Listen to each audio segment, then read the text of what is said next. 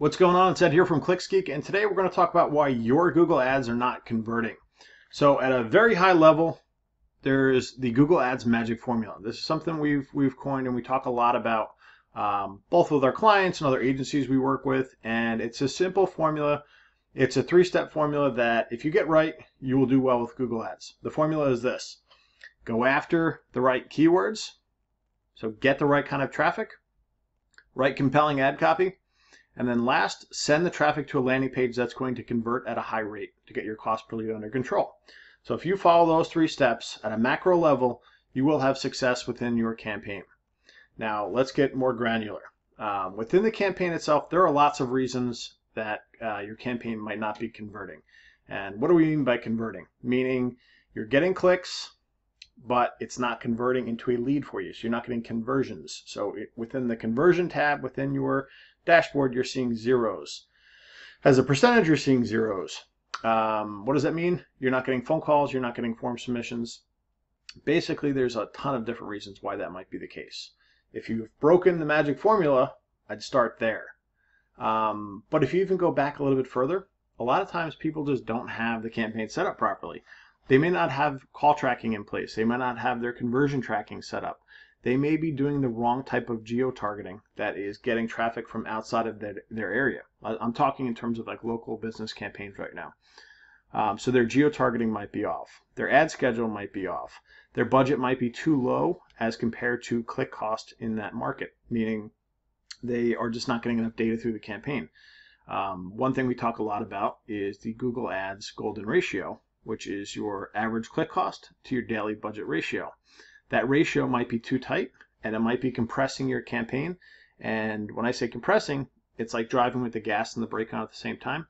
You just don't get much exposure, so therefore you don't get many clicks. And with that many clicks, you're not getting leads. And the knock-on effect is the campaign just kind of grinds along and isn't working very well. So that could be a potential issue. There's quality score issues. There is all sorts of different issues.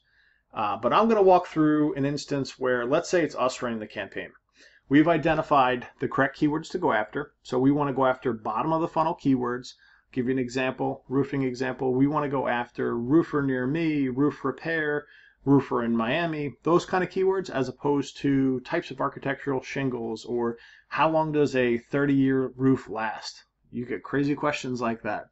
It says it in the title, lady, or man, whoever searched that.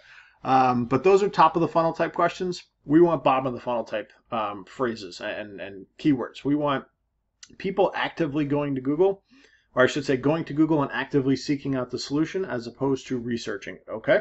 So that's what I mean by getting the right kind of traffic. The next piece is, are the ads that you're writing and the extensions that you're using, those things that make your ads beefier, are they set up properly? Are you writing enticing ad copy that earns you the click in market?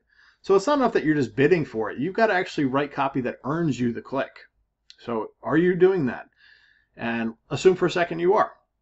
So let's assume you've got column A, column B. You're good on the keywords, you're good on the ad copy. It's still not converting on the back end. Now, at that point, you're going to start making tweaks to your landing page. And that's me assuming you actually have a landing page. If you don't have a landing page and you're curious as to why you need one, go search our channel. Tons of videos on landing pages and how to boost up your conversion rate. We show you how to make landing pages. We have a whole course on landing pages. There'll be a link in the description. But assume for a second you've got bucket A, bucket B dialed in. Getting good traffic, good keyword, good ad copy, so your click-through rate is high or your CTR is high. But it's just still not converting on the back end in column C, column 3. You're going to start split testing your landing page at that point. Okay, maybe your call to action is not strong enough. Maybe your page needs more social proof. Maybe the headline isn't doing it for you. So there's lots of things, lots of little tweaks that you can test and go through to bump up that conversion rate. So that's the steps we would take in order to figure out the conversion issue. But you got to go in stages. You've got to get the traffic first that you want, right? Because if your conversion rate's low on the back end, but you're getting crappy traffic on the first end, that's kind of indicative of bad traffic, right? You don't want bad traffic to, if you're getting traffic about architectural shingles and how long a 30-year roof lasts, and how to post your roofing resume on Indeed, that kind of traffic, which is out there, of course is not going to convert on the page. So that's why you want to do this in steps. You want to make sure you're getting that clean traffic first.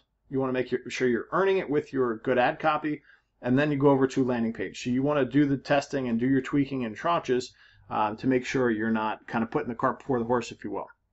So again, tons of reasons why you might not be converting in your campaign. I just went through a bunch of them. You want to think macro level first and then work your way down. But I hope that helps. It's simple stuff if you think about it strategically. It gets very complex if you get in the weeds and you get tunnel vision and you can't see the forest for the trees, and you're just looking at your bid strategy and you're looking at all these different things that may not even, I don't want to say make sense, but may not even matter if you aren't getting the fundamentals correct. So go back to the Google Ads magic formula, keywords, ad copy, landing page, and then you want to go to the Google Ads golden ratio, which is average click cost compared to your daily budget. Is that ratio wide enough so that you're getting enough clicks per day to get some traction going? If that's good and your magic formula is good, then we're going to start looking at things like your geo-targeting. We're going to look at your device adjustments. So maybe desktop isn't performing well in your niche, or for you specifically. You might think about dropping out desktop and upping bidding on mobile. So there's all sorts of things you can do as you go on the campaign to further optimize. I would check out videos on this channel about how to optimize a Google Ads campaign, or search that, or Google Ads optimization, stuff like that. Tons of videos of Rob going in and actually optimizing campaigns and giving you a checklist of things that you should be doing. We also have a Google Ads course. There'll be a link in the description below, walking you through how we do everything. And then we also offer management services if that is of interest. We work direct with business owners and also with agencies as a white label provider as well. So this is Ed here from ClicksGeek. Over and out. Have a great day. Take care. Bye. Oh, and if you like this video, give me a thumbs up. See you guys. Bye.